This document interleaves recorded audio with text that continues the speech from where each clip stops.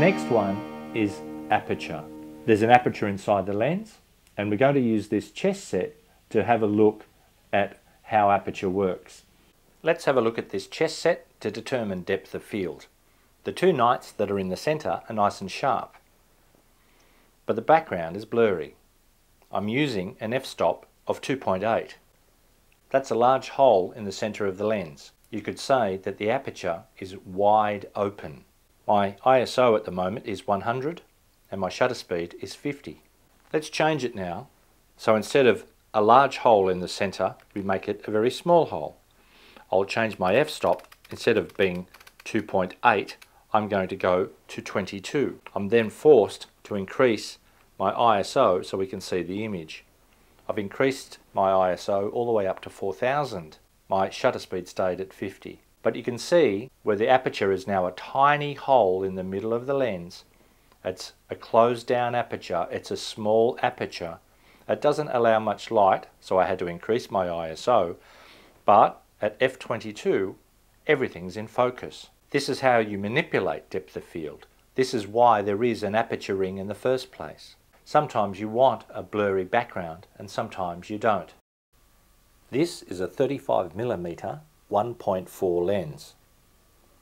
You can see inside the lens in the centre there the leaves of the aperture. In this case, because it's a professional grade lens, there are 9. Some have 7. This is set currently to f16. It has a very small hole in the centre which doesn't allow much light to come in. If I start to open up the aperture, you can see the leaves move, and I can open this particular lens all the way up to 1.4. You can imagine that would let in a lot more light. That means I could use a faster shutter speed or maybe lower my ISO. Whereas as we close down the aperture all the way down to f16, we would then have to decrease the shutter speed or increase the ISO because not much light comes in.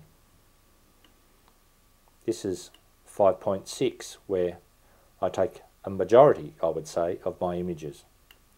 But every now and again I do need to shoot at 1.4.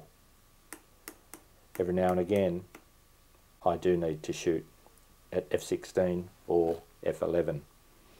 You can even see here that there is a shallow depth of field.